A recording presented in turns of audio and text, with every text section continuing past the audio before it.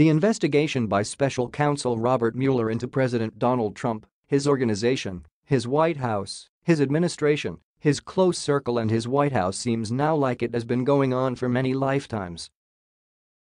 It certainly feels like much longer than 2 years ago at this point that the Justice Department, specifically Deputy Attorney General Rod Rosenstein, found itself forced to commission the former director of the FBI to set up a probe to investigate the claims that the campaign to elect then-Republican candidate Donald Trump as President of the United States and leader of the free world during the 2016 presidential election colluded with Russian state actors in order to steal the result of the election and the White House from rival Democratic candidate Hillary Clinton, and then committed obstruction of justice afterwards in a desperate attempt to cover it up.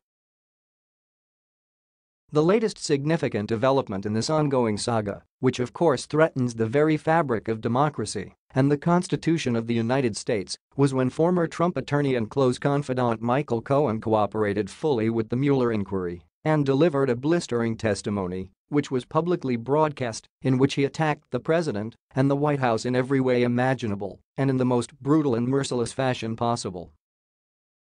Since then, President Trump has been extremely distracted by all of this chaos and reportedly messed up several key aspects of a trade summit with China because he was so preoccupied with what his former lawyer was doing and saying in public to tarnish his name.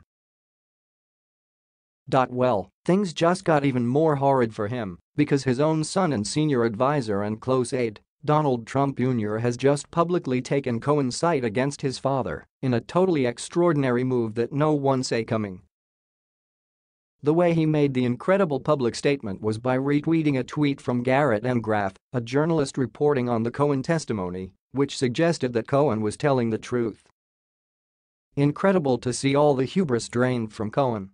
I've been personally screamed at by Cohen on the phone before and know how much bravado he once had.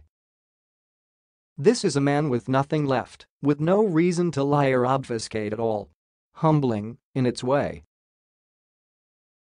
The retweet flies directly in the face of his own family and puts himself, Donald Trump, and the entire clan at risk. Mainly Beck U.S. Jr.'s father has made it so that Twitter musings and retweets can be used against you in any way conceivable in a courtroom.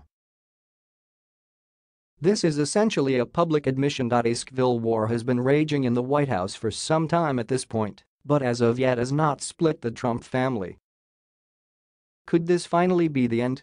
Is this what we've all been waiting for? Is this even more damning than anything Mueller could possibly dig up? However it transpires, on my end, I truly hope so.